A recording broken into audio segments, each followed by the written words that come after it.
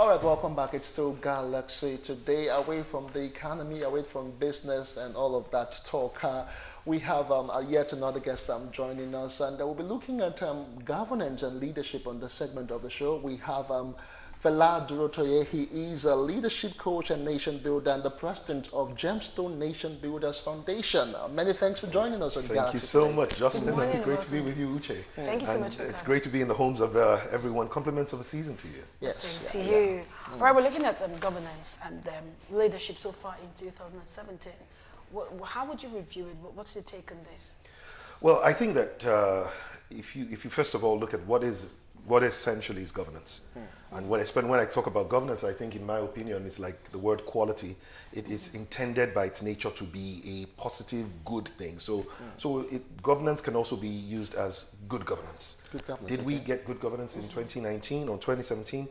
I believe that we did, to some dimensions of what exactly it was that the current administration has been dealt. We sometimes forget that Nigeria was on the brink of bankruptcy, that Nigeria literally had been run on almost 16 years of institutionalized corruption, and that this particular administration came in at a point in time when then the country was hemorrhaging. That said, I think that in the end, the essence of governance is to see how to put in place policies that encourage people to dream, to try, dare to dare, and then to be able to strive to do great things. So that's if you judge governance by that, the ability to provide security, the ability to be able to create an enabling environment, then we do have a few things to talk about. Because when it comes to security, on one hand, you hear good news about whether Boko Haram, but on the other hand, you hear the SARS kind of mayhem that has hit the society. Do people feel more secure today? I think people are more scared of the police than they are of the terrorists, you know. And so in one way, you would see that there has been some progress, but there is so much that can be done in terms of providing governance for the people. Speaking of providing governance for the people, looking at 2017, when our guest just left now, we talked about a lot of people are still suffering in terms of providing basic needs, food, you know, salaries are not being paid, and a whole lot of Nigerians, when you talk about governance, like there's no governance, and the leadership of this country doesn't really think or even bother about what goes down there at the grassroots. Again, like I must say to you, I think that where this administration is would have been tough for any administration. It's almost like the same kind of situation where an Obama took over from a sinking United States economy. The economy of Nigeria was in the doldrums. What was handed over was so bad that if we didn't even have some kind of stability that comes from some kind of perceived war on corruption and all of that, we could have been sunk as a nation. But having said that, could we have done better? Yes, because today we need to be able to ensure that people have a few things, and this is what governance must do. Governance must create a vision that inspires the people to want to do something, governance must inspire the vision to make people want to invest in an economy. And when people invest, then there are jobs. And when there are jobs, then there's improved standard of living. When there's improved standard of living, then you can have economic growth. Because the economy is actually the combined well-being of every single person. It's not just how much we produce in oil, it's how well people are able to live. And if people don't have jobs, they cannot live. They cannot be, we're not living, we're surviving as a nation. Many people are barely surviving. We're surviving on, you know, people are borrowing money and knowing that they don't even have enough to pay back. They don't even have a source to pay back. But the bottom line here is that whilst we want to completely begin to say, oh, this was the people that did this, or this was the people that did this, the question is, how do we get out of here?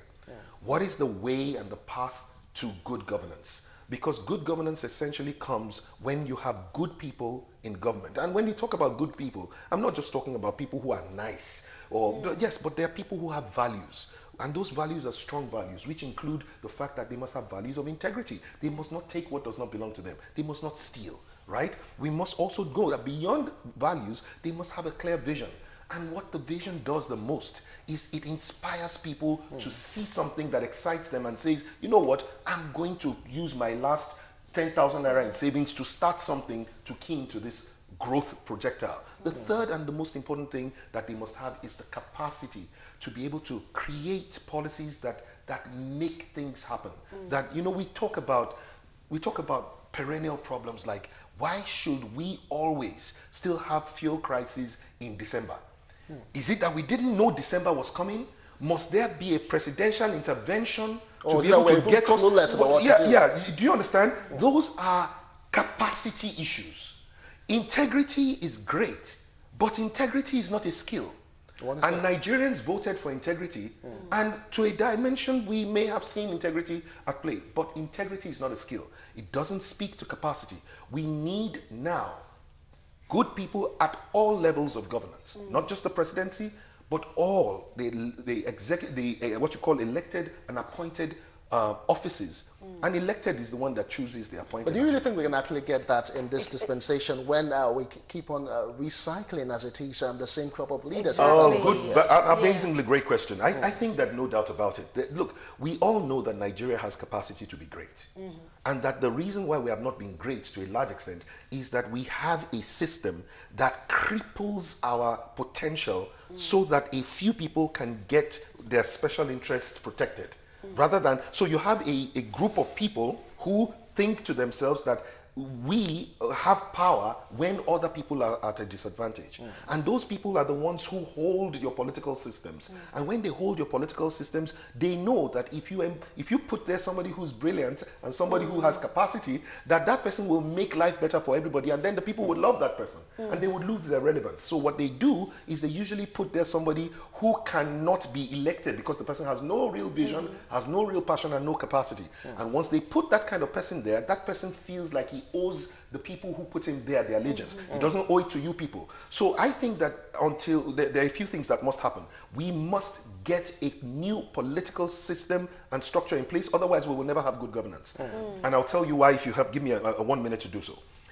You see, as long as the political class have this thing called selectocracy, which is the ability to decide who goes for elected office and who does not. Uche, no, it's not your turn. Okay, you will go. Justin, you go. You are my brother. As long as they have that system, the political class will forever make sure that it's the person that cannot deliver that goes, so that you owe me. And then when I put you out there, the people who are intelligent enough to vote without asking for 2 naira or 2,000 naira, those guys are not inspired by Justin. So they will not vote. Therefore, only the people who will be given 2,000 naira will go out to vote. Which means, Justin, you have to pay me back for the money that I used to get those people to go out and vote. Which means corruption can never leave that system. The second thing that can never leave is that I must make sure that the people who are going to vote must never be enlightened enough or learned enough to be able to get to the point where they can earn. Because the more you learn, the more you earn. So they must make sure that deliberately we kill education. And the last thing is that if there are people who are doing well in business, we must kill their businesses. Why? Because if their businesses rise, they have the opportunity to begin to fund a third alternative. So we must make sure that whatever we are doing, we cripple businesses. We can talk about enabling business, but we can see disabling business. How many businesses today feel empowered and enabled? How many businesses can tell you that the reason why I'm doing well is because of government? Every business that is doing well today is in spite of government. It's because they've refused to give up. It's because, and that structure, you have to understand, it is not an accident. Justin, Uche, listen to me. It is not an accident. It is a deliberate structure to keep power in the hands of a few people who sit down and they call themselves godfathers of political parties so that they can continue to be able to decide who goes and who doesn't go. Okay? So I need you to understand that where we are is not an accident, and the only way out is for us to get to the point where democracy is being practiced in the political parties the way it's practiced in the countries where we learned it. How do they practice it? Very simple. Every member of the party goes to the ballot box twice. The first time in the primaries and the second time in general elections. That's how a Barack Obama was able to emerge against the establishment Hillary Clinton. That's how a Donald Trump was able to emerge against the establishment Jeb Bush, because the people had the power to choose who they their wanted. candidates were. All right. In Nigeria, we don't have that power. Okay. We're only electors. We are not selectors. Okay, to a large extent, do you think that Nigerian citizens, because I feel that a whole lot of us are still clouded, they're still shallow-minded, they do not know. What do you think, or what would you suggest an average citizen should do at a point like this? Well, the first and most important thing that I would say to an average citizen, I did just literally 3 things, but the first one I would say is, please understand that your greatest power to make a difference in your life and to have a different world from the one you're currently living in is your PVC. As much as it seems like a tiny thing, your PVC is your key to the future. That door that is in front of you that cannot allow you to go from where you are into your dreams, it is the PVC that will open it. Now, I know many people say, oh, what PVC? They will not. I say, look, don't matter what they do. It's what you do that matters. So the first thing is get your PVC. It is free. Every time you do not get your PVC, guess what? Somebody else who values their own PVC for 2,000 naira will take a decision for you. So your future is worth more than 2,000 naira. So go and get your PVC. But that's not all. Get everyone you know to get their PVCs. The larger the number of enlightened voters, the better the quality of people that the parties will float. I'm going to say that again.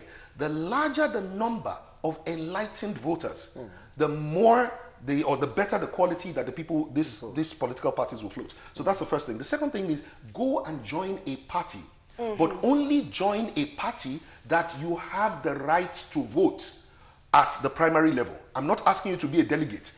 A member, an ordinary member of the party should be able to vote at the primaries to select who you're. That way, that means the aspirants will come and speak to you and tell you what they want to do, and you will be able to choose. The third and the most important thing is you know good people. You have been speaking to some of them. Encourage them to go and run. Exactly. Encourage them. You know somebody that is good. You know somebody who has a good heart, who will not steal. I want to take you from there. Encourage people who are good to run. This year, the not too young to run, bill was passed, by the Senate. Do you really think that we can have a young crop of leaders, people who are passionate like you about building the nation, come 2019? Because right now, a whole lot of youth believe that, they've been outdoing us. Let us just sit in the background.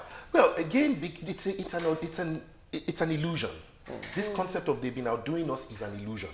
We have not stepped forward, really. And for many of us, I think that those who stepped forward only dared to step forward within the confines of the existing political framework that I told you has always disabled anyone who's really smart, who's really able to do great things. So I have friends. Dio Israel, for instance, was a gentleman who'd ran one of the most brilliant campaigns that anybody ever saw in Nigeria this year for a local government, I think it was Lagos Mainland local government.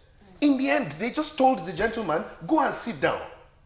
Regardless of all that he had done, his understanding, his engagement, I'm just giving you that as one example. But again, so when you look at a Dio Israel, or you look at a Femi George, or you look at some of the people who were brilliant, who engaged, you say to yourself, is this what is going to happen to me?